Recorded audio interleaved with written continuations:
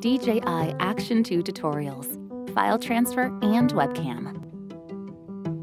Connect the DJI Action 2 camera unit to the front touchscreen module or power module.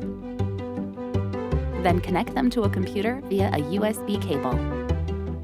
When connected, a prompt will automatically pop up for you to select the USB connection type. Tap File Transfer, then you can download the photos and videos stored in the camera unit to your computer.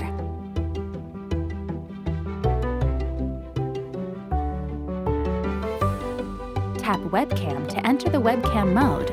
Then the camera unit will function as a webcam input device. The bottom of the screen will display webcam, and you can press the power/record button to start recording. Tap the image parameter settings icon on the right edge of the screen so you can set the exposure, white balance, and FOV parameters.